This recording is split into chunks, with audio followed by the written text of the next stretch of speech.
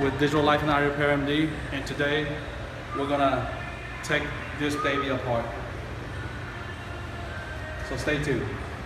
Hey, this is Pride with iRepairMD and Digital Life, and today we will be examining the Ninebot up close. We had this Ninebot Mini for over close to a year now, and we have tested in pretty much almost every condition: wet, dry, rain, sand, dirt, and found it to be a really rugged product and well made. And today we're going to do something that it's going to hurt me, but I have to learn to do it one day. We're going to take it completely apart and see what's inside this Ninebot Mini. Stay tuned. Alright, so got my Craftsman hex screw 1.5 to 8 millimeter. I'm going to use the smaller millimeter rating. First thing we're going to do is take out the battery pack. This battery pack is built by Ninebot, and it is a lithium ion 54.8 watt and 4300 milliamp. So this is a pretty powerful battery pack, and the way it is attached by 4 hex screws to the bottom of this Ninebot. So let's go ahead and open it up. Of course, it says a warning. It says high voltage inside. Do not disassemble battery pack. So I'm going against the warning because I'm a trained professional.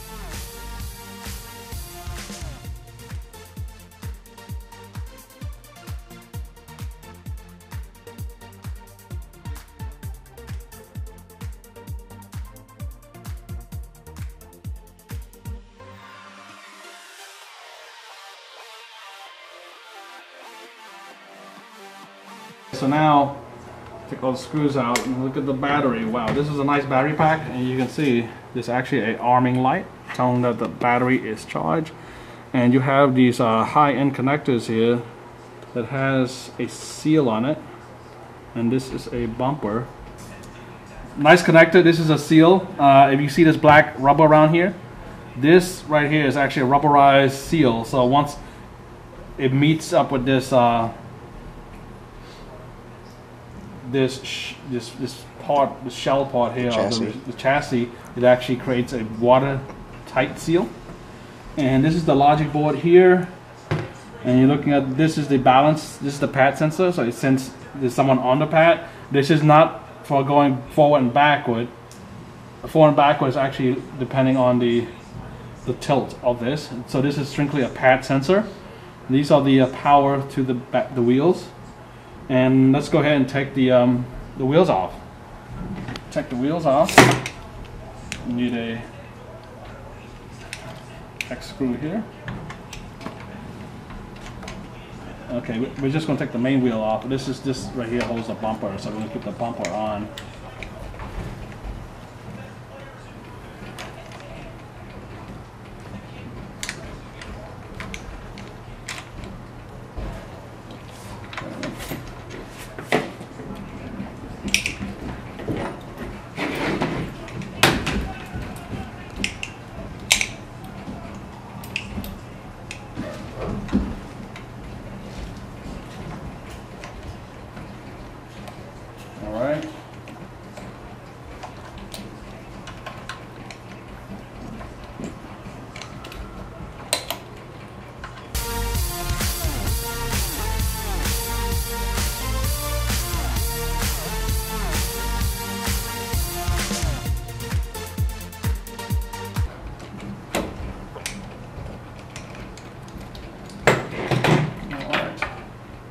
you got these plates similar to what you do with the balance scooter.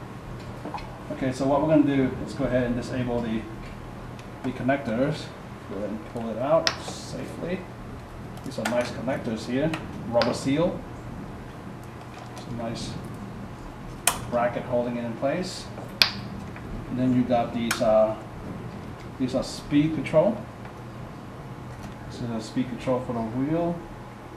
Let's go ahead and just have to loosen this tab here.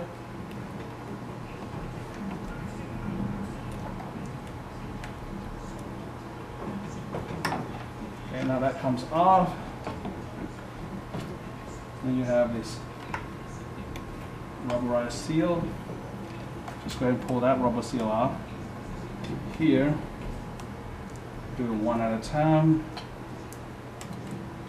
Again, this is a pretty good moisture resistant, the seal and all.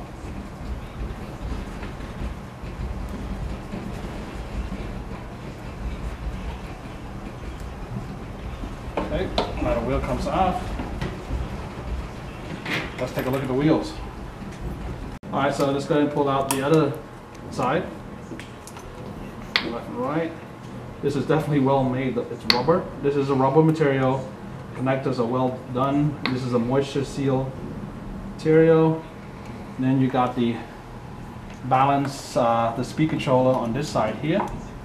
Alright. Let's go ahead and take this out.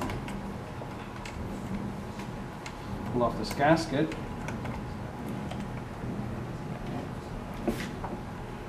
Everything here, I mean, the material spells out high quality. We have this in our store, this unit, ready to go. If you guys are interested, the link is below. And if you have this unit and you broke yours all of a sudden, you can also send it and have it repaired here. We are stocking up on parts to repair this. We don't sell the parts yet, but we are able to repair yours. Okay, so now you have the wheel. These wheels are serialized wheels. You can see that it's been laser etched, and this is a high power wheel here and constructed by Ninebot. Uses a lot, and this is pneumatic, really high quality. Okay, so now let's go ahead and take out the logic board. And for this one, we'll need a Phillips screwdriver. Actually, I'm just going to pull out I'll pull out this board this way from down here. Let's pull out the chassis. Okay, so let's use a hex screw instead. I don't want to take out the board completely because all the information is on the other side actually. Okay, let's go ahead. Pretty good heat sink there. He uses Kapton seam tape, and that's indicating that it's well insulated. And these are transistors that are well made on. It's a magnesium frame here. This is an aircraft grade lightweight magnesium frame. And each frame actually has a serial number, so everything is serialized on this unit here.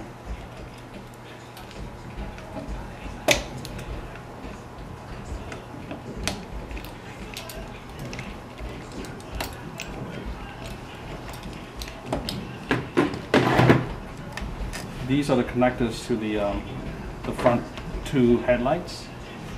I'm going to disable that for now. Disable that connector there. The waterproof seal.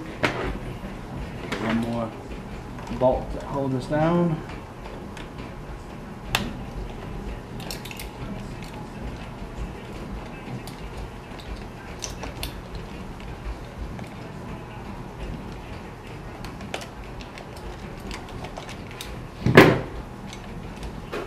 Alright, so now should be able to just lift this plate out.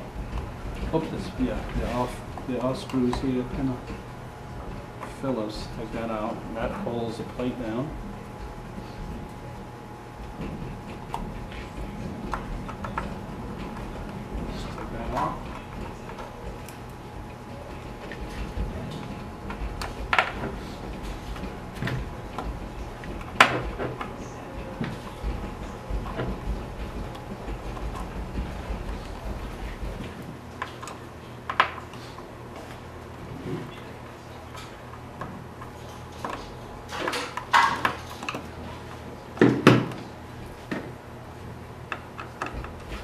Alright, let's see if that comes off. Okay.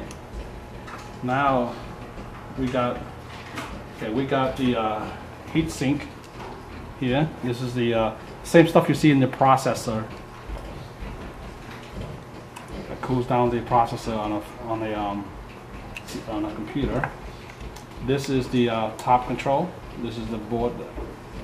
This is what controls the left and right turn. Okay, got that done.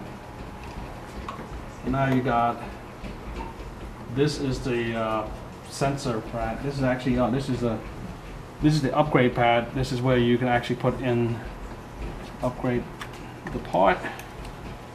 And now this is the sensor. So now let's see what we have here. Yes. This is an ARM processor. This printed circuit board is designed by Ninebot just for their purpose. It has high power capacitor. These are the heat sink going to the transistor. These control the power to the motor left and right. And this is the speed controller. These are the sensor, the pad sensors, and this pad sensor goes to these slots right here. Let's look at what's in here. What kind of sensor does it have?